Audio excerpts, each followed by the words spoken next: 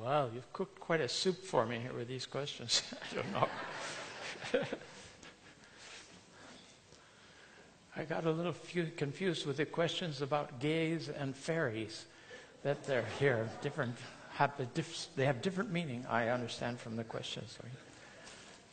Goodness.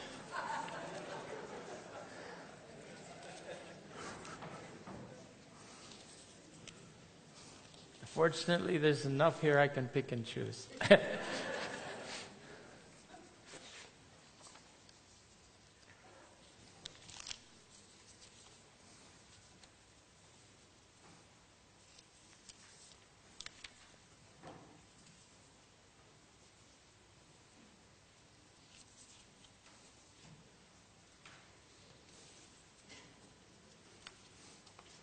There's one very easy one here. It's a kind of perennial question. Why can women not be elected to the House of Justice?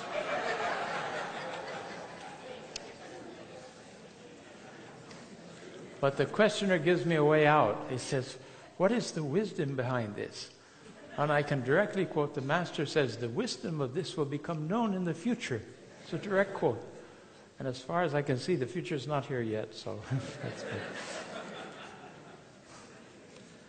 Can you please briefly explain again about congregational prayer? Did I explain anything? Maybe I did. Congregational prayer, friends, the law of Baha'u'llah prohibiting congregational prayers except the prayer for the dead is a form of congregational prayer where there's a ritual action on the part of the congregation. In Islam, there is a prayer leader. He stands in the front. He says the obligatory prayer, and everybody else does the motions. That has been superseded. And Baha'u'llah says each should do the obligatory prayer for themselves. It doesn't refer to us singing verses of God together or praying all in a group or praying all simultaneously. It does not refer to those. Those things are all acceptable and they're all right, and in fact they're encouraged. I've seen tablets of Dunbar where he says both sitting all together, listening to the prayers together, of course, is fine. And then he says at a later stage in the visit to the Mashriqul Askar, let them all sing together the verses of God.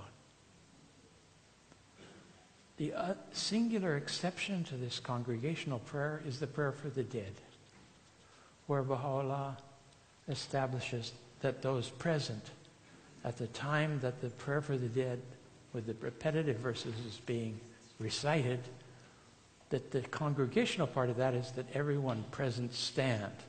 Not that everyone present say the prayer together with the people that are saying the prayer.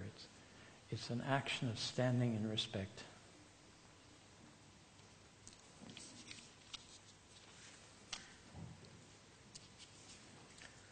Oh, here's a good one. I hadn't seen this one.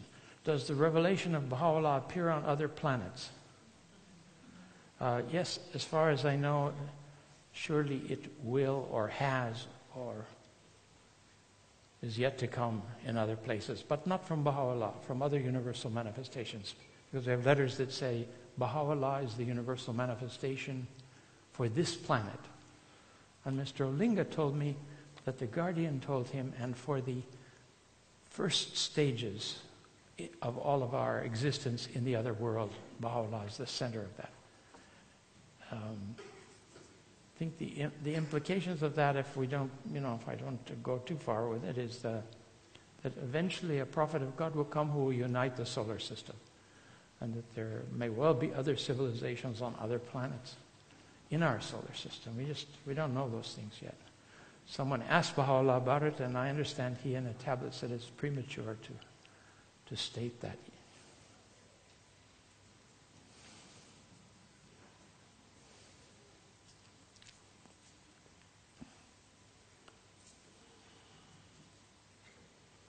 How should you go about respectfully throwing away the words of God, prayers and writings?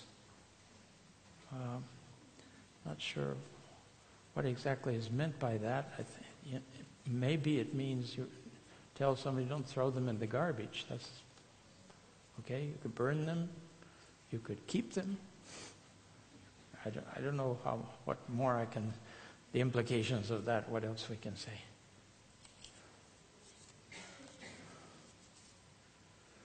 How do you teach an individual who does not believe in God? I don't know. I'm kind of a mind to congratulate them on being sensible. Because I remember Mr. Fortan saying a communist roommate of his got suspicious that he believed in God when he was studying in Moscow. It's forbidden to believe in God in university in Moscow. So he accused him. He said, "You believe in God, don't you?" Mr. Fortan said, "I don't believe in the God that you don't believe in." And that's more or less the station of the atheists. They've got there's so many crazy ideas about God out there that they reject them. They say, we also say it's impossible to know God. So that might help to be a bridge in a conversation rather than looking aghast, why don't you believe in God? To what extent the members of the present Universal House of Justice can give advice to friends outside of the House, which is still special? I don't know. You're saying present House of Justice. You have to ask them. I can tell you about the past House of Justice. We all had our individual ideas and views. And I heard enough of them around the table to know that they can't all be consistent. So I think you have to think in terms of all of us, former, present House members. We can maybe give you some idea, point you in some direction, but don't take it as guidance, and don't take it as necessarily as guidance of the House of Justice. Weigh it into your circumstances, look and see. I, for one, promise to not be offended.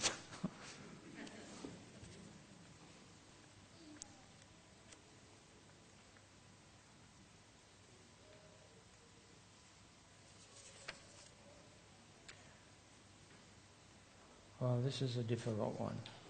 I'm sure it's everybody's question here. Do you have any suggestions for prioritizing activities, especially when it comes to family time, community time, institutions, neighborhoods, work, personal study, and teaching? It's hard to know what to focus on. Thank you so much.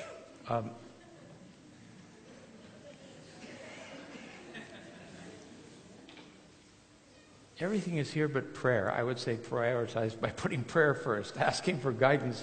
What do you do about all these things? Because the circumstances of each individual is different. I think we've touched, I hope we've touched in the course of the week on all these different facets. And one has to decide. The circumstance of one person's life may suggest prioritizing this, and others another direction. It's pretty hard to give a pre-baked answer to that.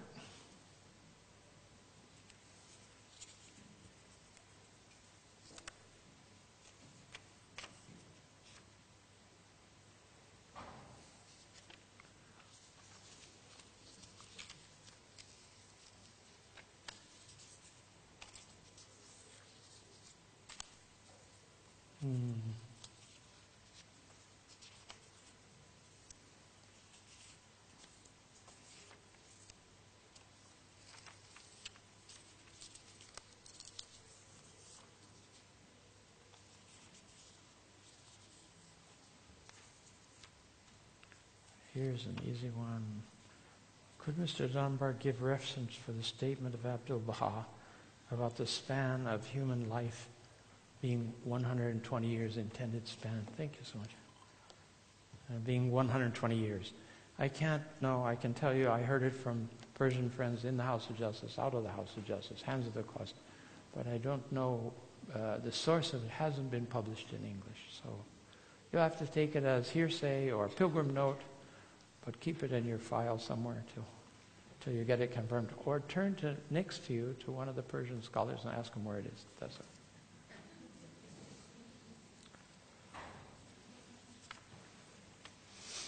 How can a Baha'i that has strayed so far from the faith come back to it, especially if he/she, not revealing anything, right, no longer feels the guidance and presence of Baha'u'llah? Is it ever too late? Well, friends, never too late, no. I mean, you think of the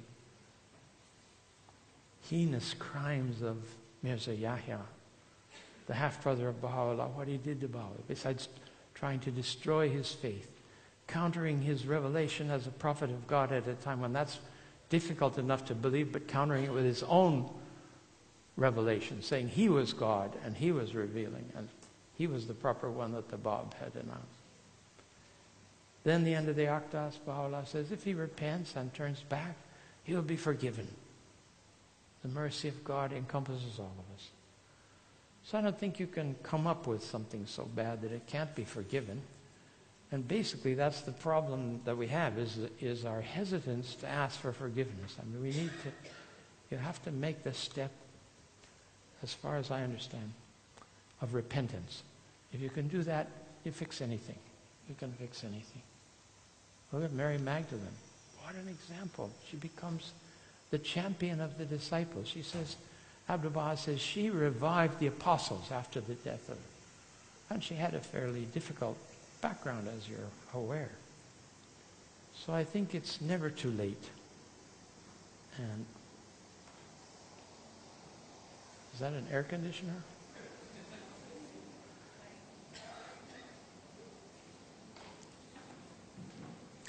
No longer feels the guidance and presence of Baha'u'llah. Well, you could ask your friends to pray for you too. Maybe that would help.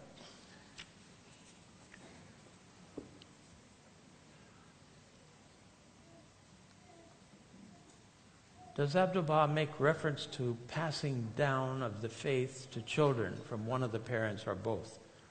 Please direct me to the right quote or guidance. Please elaborate the role of fathers in young families. Thanks. I don't know anything about that. There's lots of, history of what the Persians call Baha'izadehs, the children of Baha'is. But I always spoke to the youth in the World Center that they had to make the faith their own, even if they got it from their parents. I was fortunate they had knowledge of it. But that knowledge had to become internalized. That knowledge had to become their own. This is my religion. What are you? I'm a Baha'i. My parents are Baha'is, and I'm a Baha'i. That's not enough. It has to go beyond that. So one has to really sort it out for themselves. And because that's such an essential step, it's been related to 15-year-olds reaffirming their position in the cause. Certainly they're Baha'i children up to that time. They're raised in Baha'i families. That would be the way I would view that. There was another related question of that sort. I want to see if I have it here.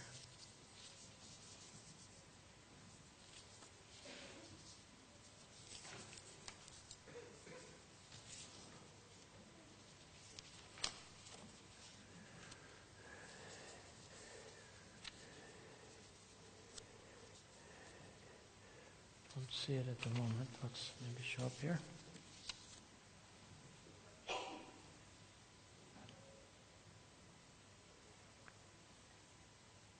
Could you please give more details about the teaching method of Abdu'l-Baha, which you referred to as the best that we have?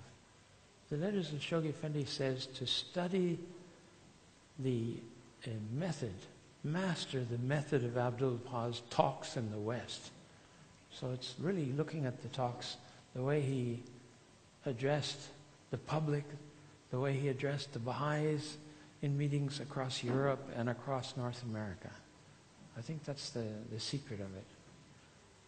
It's very interesting if you make your own compilation of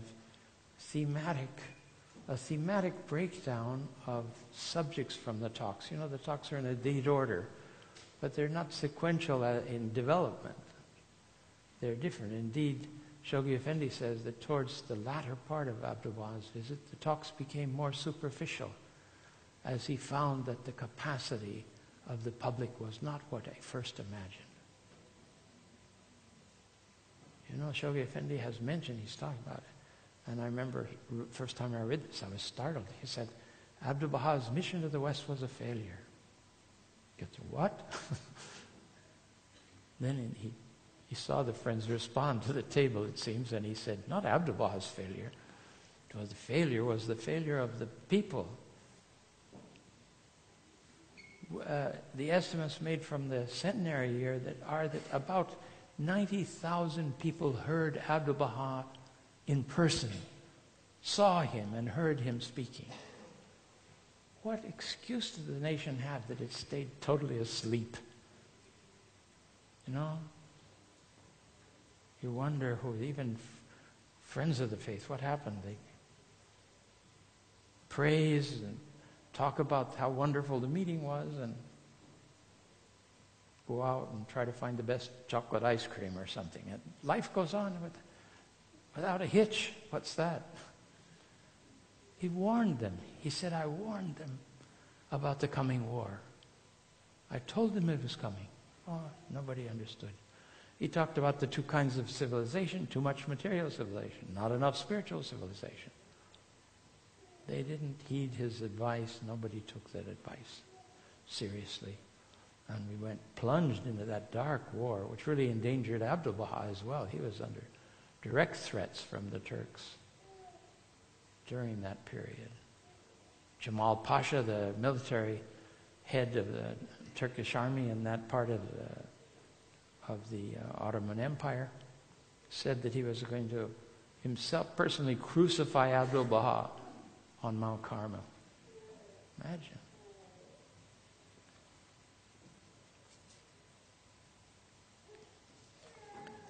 Can you explain the significance or importance of the 2, 4, and 6-winged angels you referred to in your talk on day 1? Well, I told you what I knew about the 2-winged ones. I don't know any 4-winged ones. The 6-winged ones, the reference in the tablet, which is in Persian and published, but not translated and published in English, are those that enjoy the immediate presence, that circle around the throne of Baha'u'llah, that attend to the immediate high spirit of devotion. And the 4-winged was somewhere in the middle. But again, you ask one of your Persian friends if they can find that, because it is. I've quoted part of it in Companion to the Study of the Iqan. There's a cross-reference to where you can find the tablet actually there. That's the best I can do for you.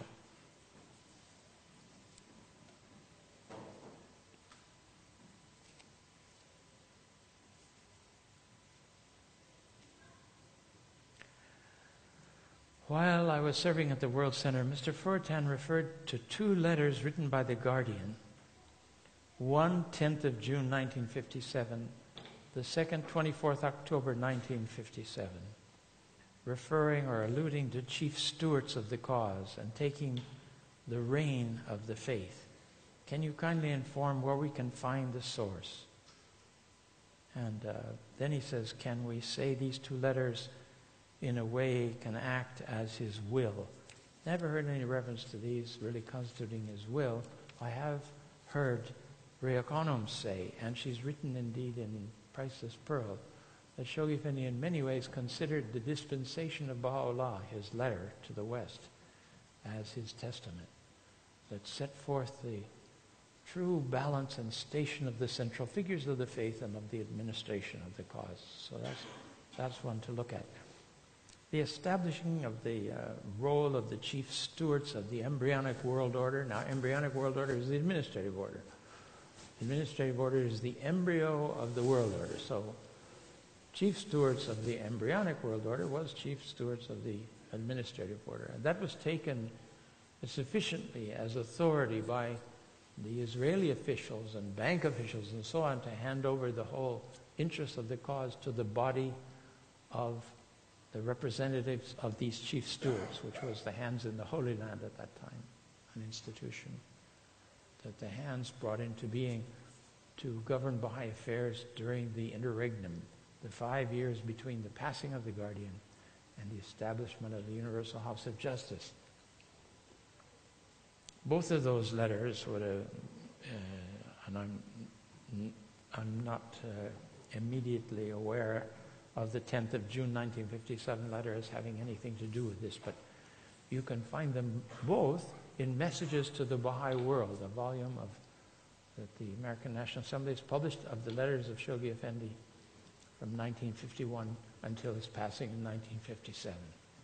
It was a very important volume of letters to read in any case. But this was very fortuitous that the Guardian mentioned this particular phrase. Sufficient was the will and testament to establish the fact, because it says the hands of the cause will at all times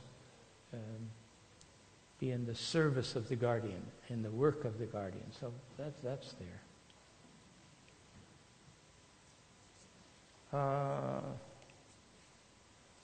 Sometimes questions are stated in a way you're not sure, and they say such a thing as this, and so what is this? But the what such a thing as this is already a little bit wonky, a little bit off the focus. For instance, it says in Hawaii they changed the age of maturity from 15 to 16. I don't know which Hawaiians did that, but you don't change the revelation. The revelation establishes the age of maturity as 15. But it seems administratively they wanted to give an extra year for students and young people to decide whether they were going to be Baha'is, participate in Baha'i activities. This one says, my daughter at 15 stopped participating in Baha'i activities because a couple people kept pushing her to sign the card. Now she gets an extra year of harassment. How is it that they are allowed to change Baha'u'llah's explicit law? What I think, you understand what the answer to that is. They're not allowed to do that. And it's still for the individual youth to decide if they want to affirm. It's not a question of signing a card, it's an attitude of faith that's in the heart. It becomes legalized through signing a card, which gives you the preparation for eventually becoming a voting member of the community. And you can see how important it is that we know who the Baha'is are and whether they have their voting rights in order so that they can elect delegates, and delegates can elect national assemblies, and national assemblies can elect the Universal House of Justice. So all of you, as voting Baha'is, all of you that are Baha'is, are the foundation of that. Shoghi Effendi said that the resting place of the greatest holy leaf was a model of this whole thing. The bricks on the bottom, that's us. All of us are like the bricks. The first steps are the local spiritual assemblies. The columns, the 9 columns of that monument with the dome that you see in the gardens in front of the House of Justice, those pillars, he said, are the secondary houses of justice, or present-day national spiritual assemblies. Then he said the dome, which will be placed on top of those pillars, sustaining that dome, is the Universal House of Justice. If you look at that also, if I can introduce a thought of my own, there's this very plain, everything's very elaborate, but there's a very plain button on the top of the House of Justice, and then there's these rays of light coming out over it. I always think that was the very subdued way the Guardian represented the guardianship in that particular model. But you can look pictures of that and see what you think. Why must all work diligently towards racial unity? But what of the power of diversity?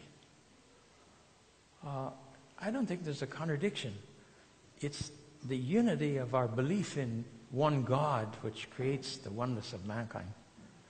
And it's enhanced by the diversity. As Abdu'l-Baha says, the garden is the garden, and it's filled with plants of different character and different fragrance and different colors. So that's really, diversity is what constitutes, if you will, the basis of this amazing oneness of humankind that we have in the world.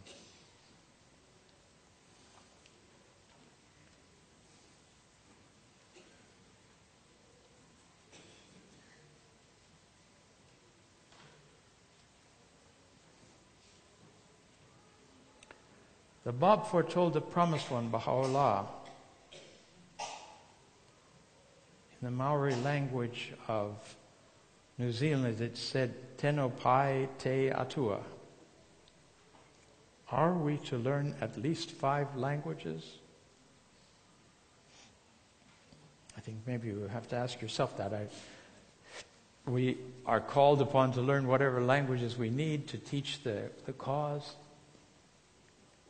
I've seen references to Abdu'l-Baha saying that children by the time they're 10 should know 4 languages.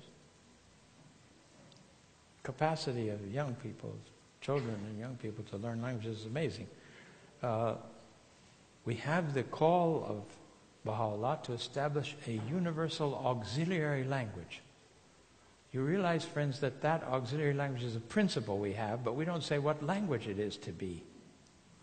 In fact, in the Guardian's references to the subject and in the tablets also, it says that it might be an existing language, or it could be a language that's created or simplified from one of the existing languages.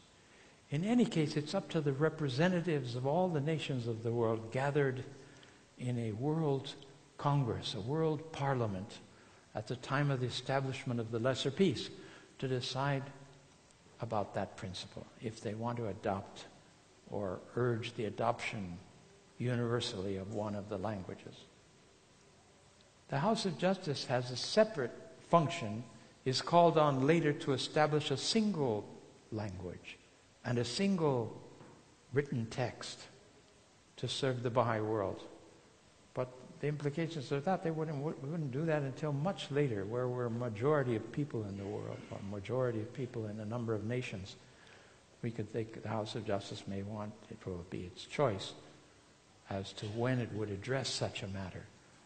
So think in your mind that there's 2 stages to this. The adoption universally of an auxiliary language, and later the specification of a single language by the House of Justice. But with a big time lapse in the middle to see how things develop.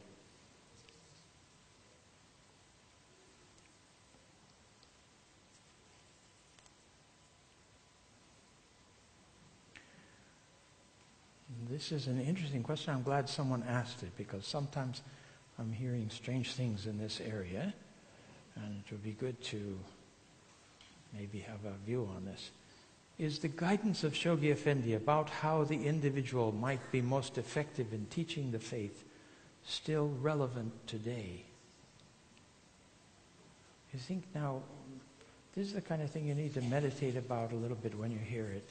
People would say, oh, the House of Justice guides us today, not Shoghi Effendi. I've seen some reference. Shoghi Effendi was the previous leader of the Baha'i faith. Please, God, we don't fall into such an understanding. He was the guardian of the cause of God. He was the sign of God on earth. He was the only individual after Baha'u'llah and Abdu'l-Baha qualified to say what the purpose of God in the verses of God means. And if he established an effective way of teaching, as far as I know, nobody should vary from that. And we would be contradicting the House of Justice itself if we said it was different now than before. We may simplify the version. We may have a step start way we're doing it to get to this standard. But the standard is that established in the advent of divine justice. And the House of Justice has been repeatedly, all during this 20-year period, repeatedly referring to the advent of divine justice and looking to it and study the advent of divine justice and study these passages about the teaching. So I think you can lay to rest the fact that it somehow has shifted, because Shoghi Effendi was right on top of interpreting the purpose of Baha'u'llah and Abdu'l-Baha.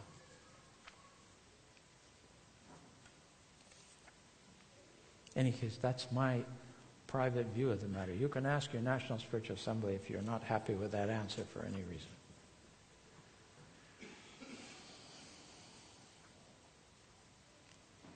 This is written partly in Spanish. I translate it. It says, you can see the lack of respect on the part of youth and their disobedience to their parents, and asks how that can be resolved.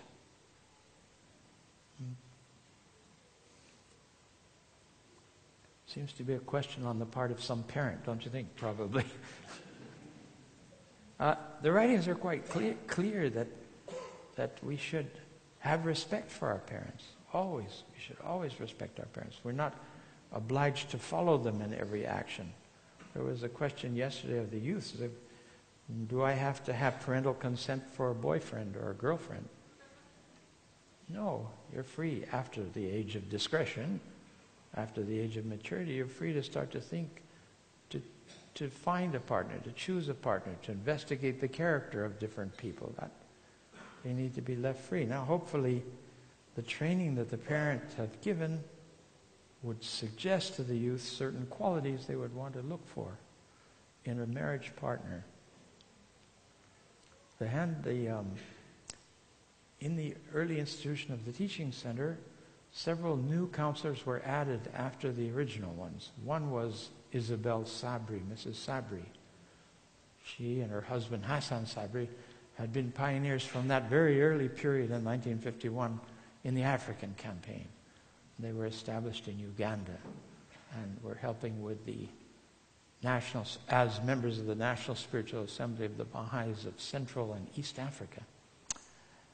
At one point, Hassan was busy with his work and couldn't get away, but Isabel was able to make a pilgrimage. They had a son that was a teenager coming along, and Mrs. Mayberry was also at the table when Isabel asked, Shoghi Effendi, what are the good qualities, what are those qualities that a young man or a young girl should look for when investigating the character of a potential spouse?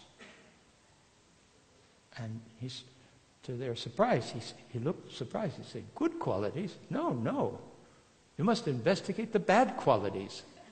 Everyone can live with the good qualities, but the bad qualities, you have to assess them and decide whether you're going to be able to live with them the rest of your life or not. Very important distinction there, helpful. When we are, romantically inclined and in love, we don't look for the bad qualities. It takes a couple months into the marriage before you figure those out.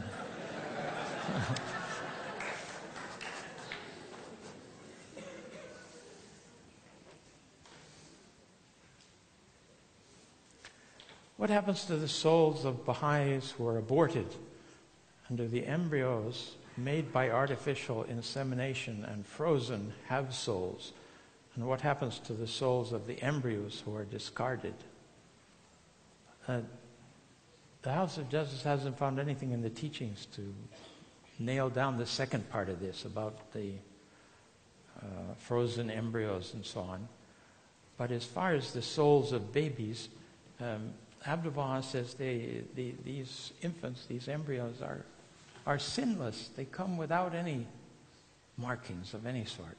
So when they go to the next world, they go in a pure form. They haven't had a chance to sign a declaration card, but that isn't really the point, is it? They go to the next world, and Abdu'l-Baha reassures a woman who is lamenting the loss of her small baby.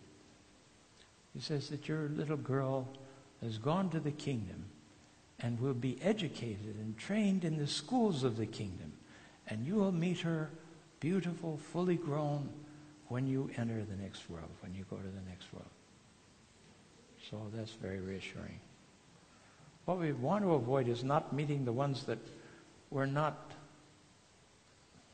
that's pretty heavy, but anyway. The ones that might have been aborted that shouldn't have been aborted.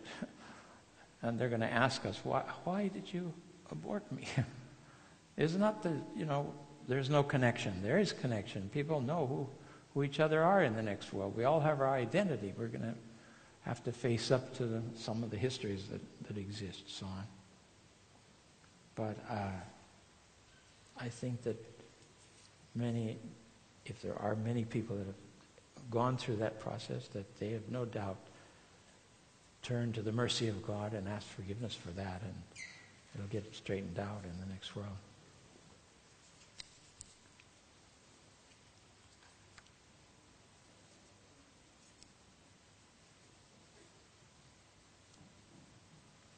This is about deeds, not words, be your adorning. Could you perhaps throw some light on a thought I have? What if one thinks that through their thoughts and words, that these are like deeds? Yes, I think sometimes maybe words of advice or loving counsel to others may constitute a deed. I don't know if that would be enough in itself. We're trying to also learn how to behave ourselves in the midst of all this and conform our lives to the teachings progressively, step by step.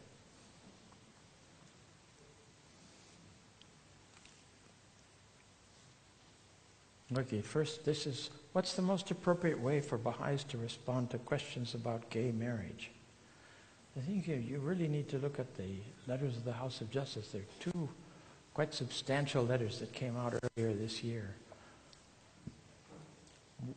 One thing that has been shifting over the last decades, I think it's always been there because we're told we must love everyone, but the House has emphasized it more and more, how we're not homophobic, we're not against anybody for their shortcomings or their changes or their lives or their outlook or their position on different issues. That's not what we're about. We're about loving everyone. We're about expressing the love and the hope of mankind for the future. We're also not about telling non-Baha'is how they should behave or what they should be doing. We say that is a function at present of government, and how strongly Baha'u'llah and Abdullah say, obey government. So we're supportive of whatever the government decides, that's fine. If they say there's gay marriage, fine, let there be gay marriage. We do have teachings within our own faith which explain to us that the main definition of people is not dividing them into homosexual or heterosexual. They're not sexual entities. They do have gender, yes, they do have challenges and problems. We're all reading about that these days. But basically it's their spiritual reality that the revelation of God addresses. How to raise people up to be at a more noble character. And it prescribes certain teachings to assist them to get to that goal. And that doesn't include gay marriage. But you don't have to tell them the second part. You just tell them the first part. We support civil law, especially if they don't know anything about Baha'u'llah. You don't want to test people, if they're going to reject the whole Baha'i faith because of this aspect, this particular teaching. That's not wise teaching, Come at it a little slowly. They may push you and they may say, yes, but what do you say about this? What do you say about that? And can you do this? And is this sexual activity acceptable or not acceptable? We have some books on those subjects, some teachings about it. We believe chastity is a means of elevating the soul, and important that we try to address that. Then the one about fairies. What is the stance of the faith on fairies? The writings mention the concourse on high and handmaidens and others, only asking because going to the Steiner schools, there is an emphasis on fairies or fairy-like beings. So this is something quite different from the last question as far as I understand. And I'm afraid I know even less on this subject than on that. I wish I could tell you something, but we know this, as far as I understand, the angels of the next world, although we can't say that God is limited to beings of any sort, we know there's a whole hierarchy of manifestations of God of different degrees, and their inner state is all one, but their outer state is prescribed by God and established in different stages, in different periodic distributions of revelation and power. But Shoghi Effendi says that in Islam they talk about, what do they talk about? What's the name? The jinns, the genie, like the genie in the bottle that you read about in Aladdin and the lamp. They're also human souls. There's only human souls. There's not another category of beings of that sort, as far as I understand from the reading of the tablets that I've done so far.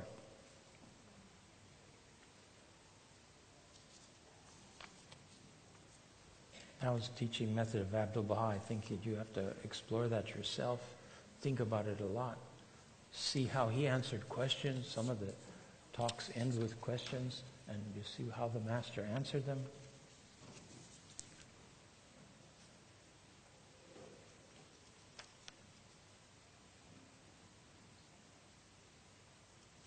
This is about how to detach ourselves from the materialistic world. I try my best to detach myself from possessions and my business, but sometimes I find myself too detached, and seem to fall into a state where it doesn't all matter to me at all. I feel like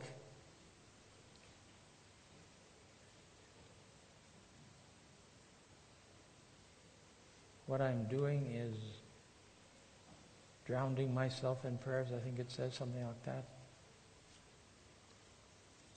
Where do you draw the line? How do you make sure everything is coherent with everything else? When the writings say to give importance to the Word of God, when you look back at the beloved Master who sacrificed his whole life serving and giving, when martyrs like Baha'i so joyfully gave up their life for the love of God, how do I justify myself even for one moment to think about myself and work forward my business to live comfortably? How can I not give everything to the fund and serve 24/7? Then I'm left with nothing to live with.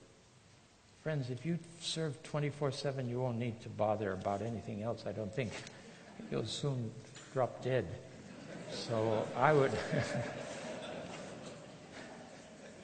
That's proper attitude, but Abdu'l-Baha does say, don't sleep for enjoyment. It says sleep to recover your energy so you can continue to serve. So you have to eat to do that. Shoghi Effendi says, guard your health. You need your health if you're going to serve the cause.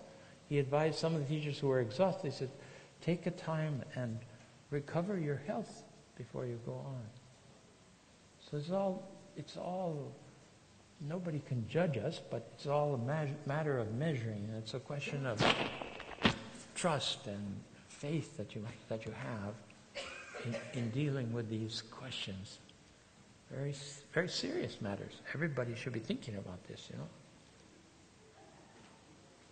Reading the guidance from the tablets, reading the guidance from the guardian, reading the guidance from the House of Justice, and deciding where does my life fit in this. Obviously, there's different stages of our life where there's special attention has to be given to what's before us. Many of us have the challenge of studying. They have to finish your studies. But maybe, as Shoghi Effendi said to one young woman in California that I knew, she wanted to teach the faith. And her parents were saying, study in the university, you know. And he said that since you speak Swedish, it would be wonderful if you could go to Sweden. And hopefully later you will be able to go on with your education. So there's one kind of guidance. And another one, he says, you should finish your degree. You'll be of great service in your field. There's no single answer to these things, you know. So when the House of Justice is asked these questions, it usually refers them back to the individual. It says, this is ultimately for you to decide. You have wonderful opportunities before you. The House of Justice will pray that you can discover the right formula, the right pattern for the future. So to kind of, if you write the House of Justice, that's usually the answer you're going to get. Maybe you write them and they say, it'd be wonderful if you could go to Iceland. I don't know. Or Borneo or someplace else. We don't. But that doesn't happen very often. And it usually happens because the House knows very well the circumstances of the individual and addresses it. And the last question, friends, is very simple. Why Baha'i? Interesting question. I think this may be one of the friends of the faith has asked about this. Why Baha'i? Why Baha'i? That's a good question all of us need to ask ourselves. Why Baha'i? Why am I a Baha'i? Am I just a Baha'i because my grandparents and my parents were Baha'is? Am I a Baha'i because I really like good times with the Baha'is? I have so much fun with the Baha'is. Why Baha'i?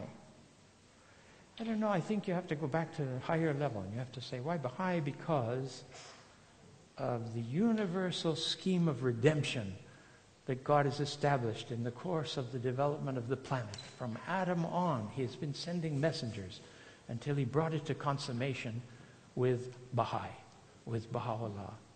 And so if you have any influence in your life of these previous messages, you'll want to know how it's bearing fruit at the time that we live in through the message that Baha'u'llah has brought.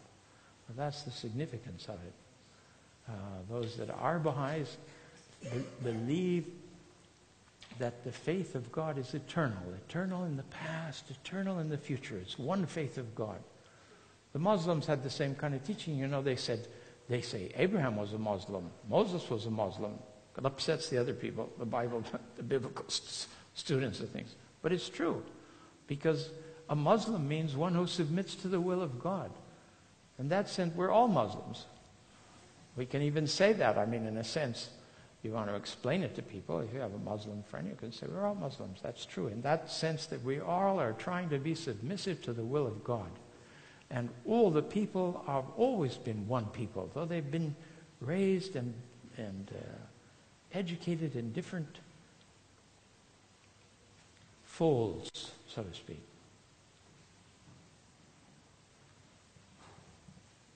I'll put a question to you now that I've been thinking about, and I don't know the answer to it. Baha'u'llah says He has come to unite all who are in the heavens and all who are on the earth. What does that mean?